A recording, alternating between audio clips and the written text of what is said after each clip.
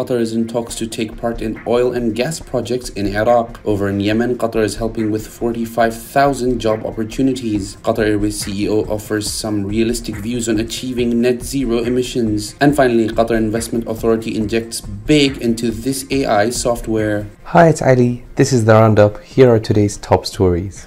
Iraq's oil minister says talks are underway between Baghdad and Doha for potential oil and gas exploration. Hayyan Abdul Ghani Al Sawad made the comments at the Qatar Economic Forum in the Gulf State on Tuesday. State-owned Qatar Energy has already strengthened its presence in Iraq by acquiring a 25% stake in the gas growth integrated project in Iraq. Now, good news for Yemenis, as Qatar will be creating 45,000 job opportunities for nationals, Yemen's ambassador to Doha announced on Tuesday. Doha will be financing small projects as well as supporting permanent development projects to boost employment in the war-torn country. The Gulf state has already contributed millions into Yemen by contributing to the repairing and maintenance of the Aden power station, building schools through education above all, and supporting relief operations. Now, Qatar Airways chief Akbar Al-Bakr voiced skepticism on global aviation targets to achieve net zero emissions by 2050. He says there has been inadequate supplies of sustainable aviation fuel, while alternative hydrogen designs are still in their infancy. Al-Bakr further added, quote, "Everybody's talking about it, but let us be realistic. There is not enough production of sustainable aviation fuel." And finally, Qatar Investment Authority has led a coalition of investors that have raised $250 million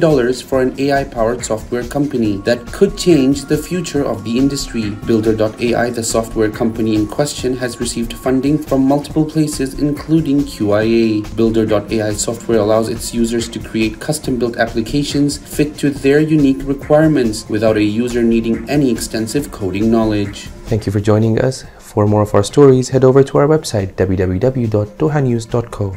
Have a great day.